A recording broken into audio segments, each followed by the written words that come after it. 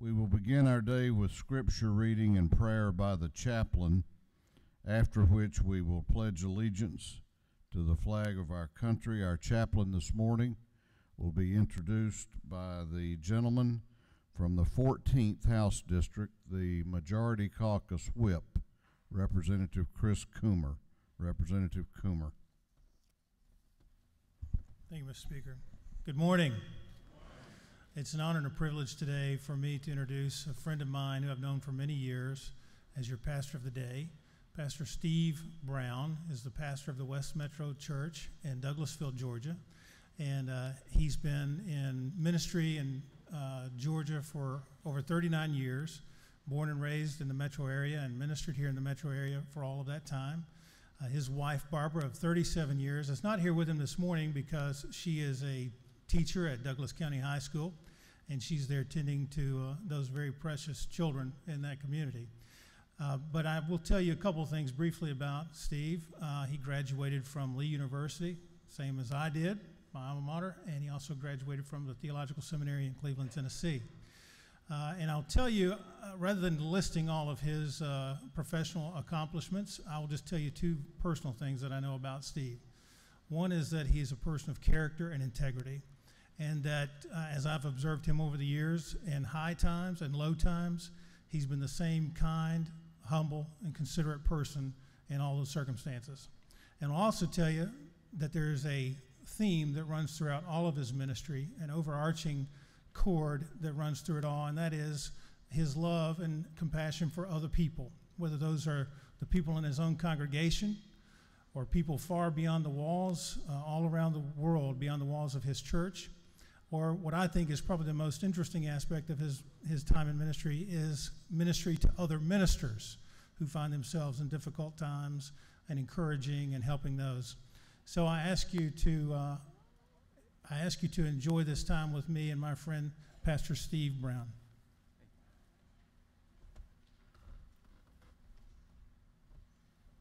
Thank you, Christian. It's an honor to be here today. I feel a lot like the young man who had preached his first sermon in his daddy's church.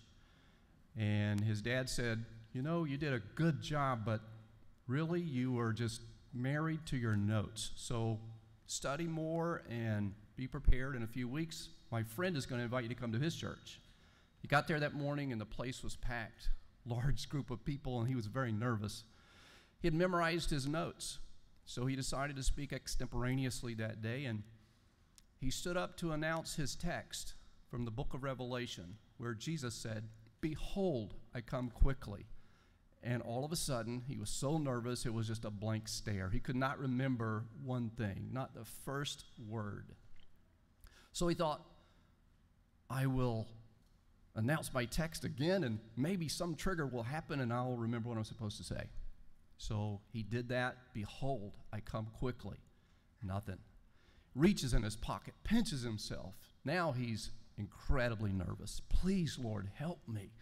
And so he decides once more he's going to announce this. He did it louder.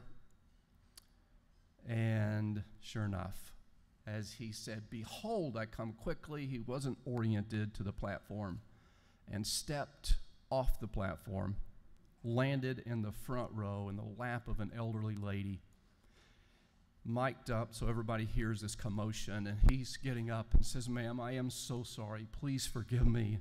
And she says, "Young man, it's okay. I should have been ready. You warned me 3 times you were coming."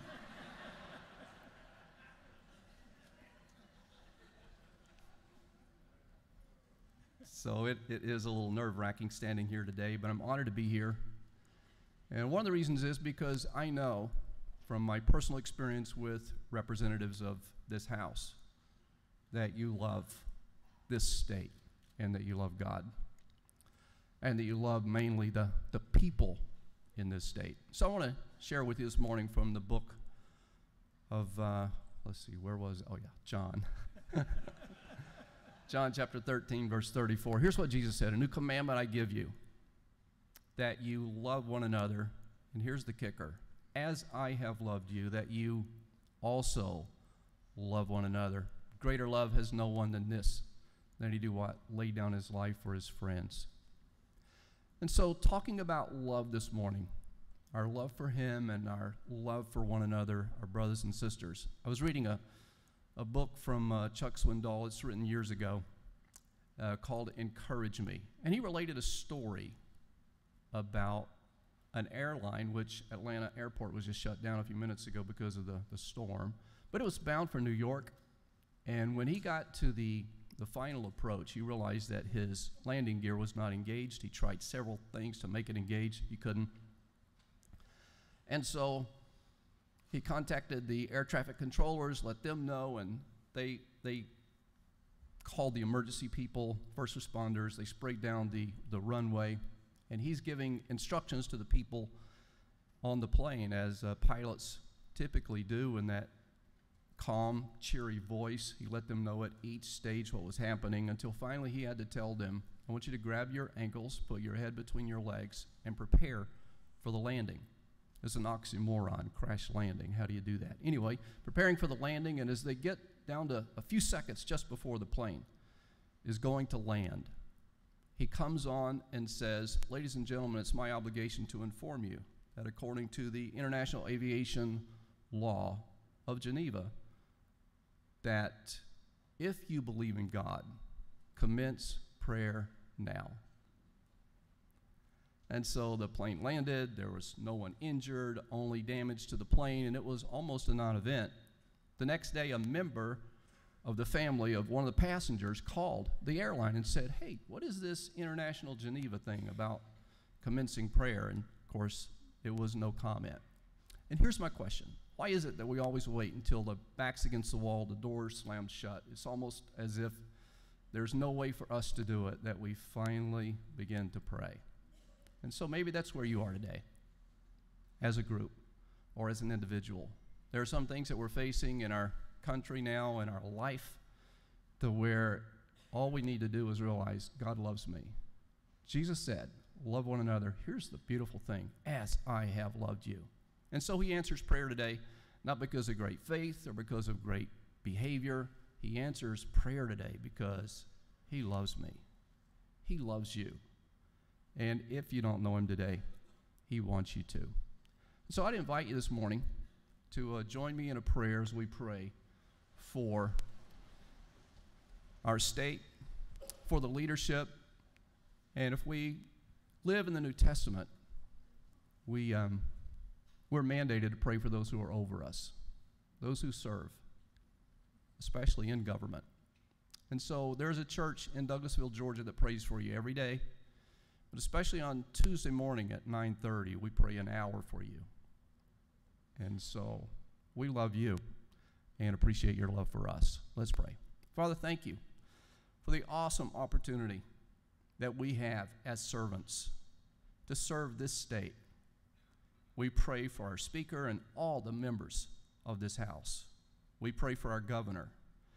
And we ask, Father, for every school board, every participant in any leadership position whatsoever, whether it's the fire department or the police department, wherever. We ask you to watch over them and protect them.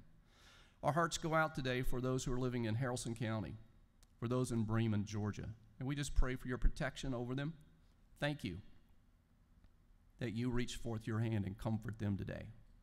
Thank you for reminding us this morning of the new commandment that you introduced us to, that we love like you love, unconditionally, that we love the way you love, eternally, and that we love like you love, regardless to a person's background, social standing, whatever, that we accept them and love them and walk with them. Touch this house today as they deliberate. Bless them in everything that they do. We thank you for it now. In Jesus' name, amen.